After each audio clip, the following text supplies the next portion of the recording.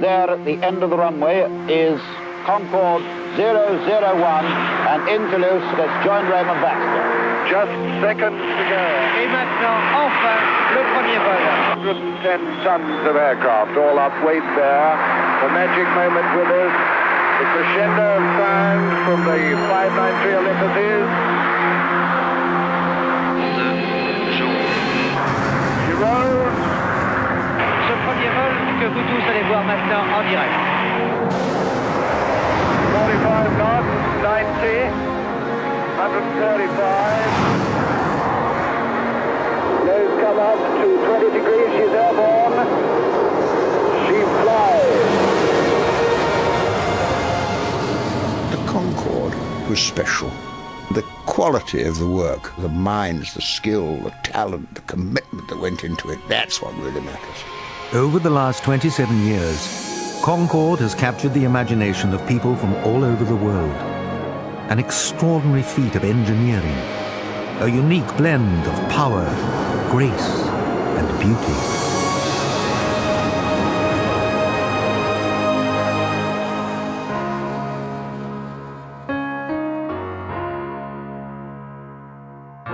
It's the first time I've ever been up in the air.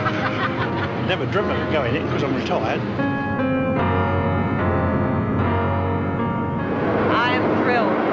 Every single cell in my body is thrilled. Words found me so incredible. It's a wonderful experience. What are you going to tell your school friends when you get back to school on Monday? Well, trying to find some way of getting them to believe me.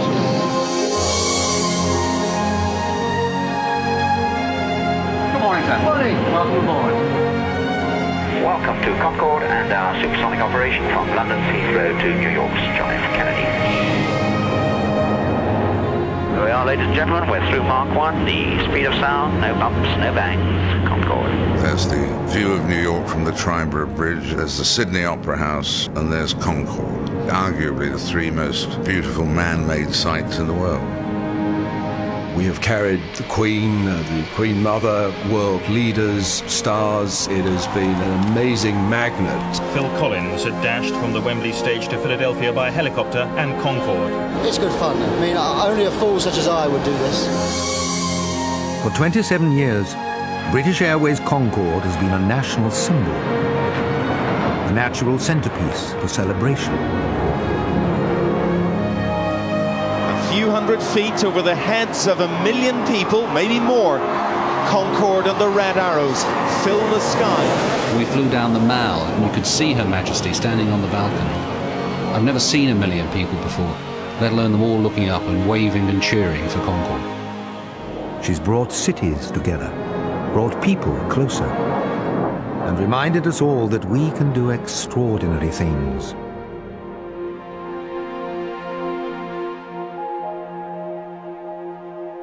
You kind of think, oh, I wonder who might be on Concord, maybe a famous film star who's just signed a contract in New York or something. Catherine Zeta-Jones is an absolute star, so glamorous, so Hollywood. Paul McCartney's probably everyone's favourite. He will say hello and he remembers us. Oh, Richard Gere. I've loved him since I was about 5. You can always recognise it, and it looks like a swan. You know, when swans fly, it looks like a swan with the shape of its neck. It's the most brilliant example of far-sighted designers, thought ahead and kept a lead for half a century. No matter how many times you fly, there still is that amazing, exciting sensation when you take off.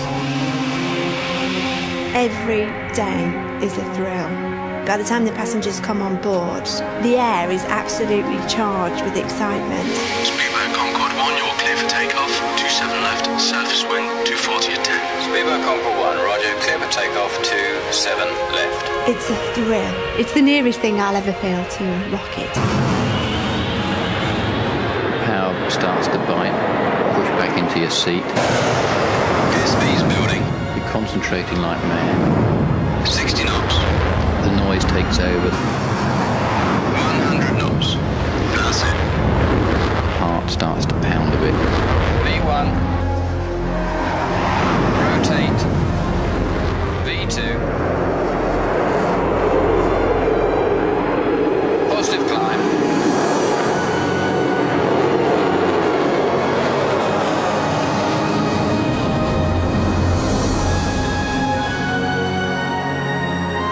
For 27 years, she has been our flagship, and her inspiration will stay with us as we take our standards of service still higher and higher.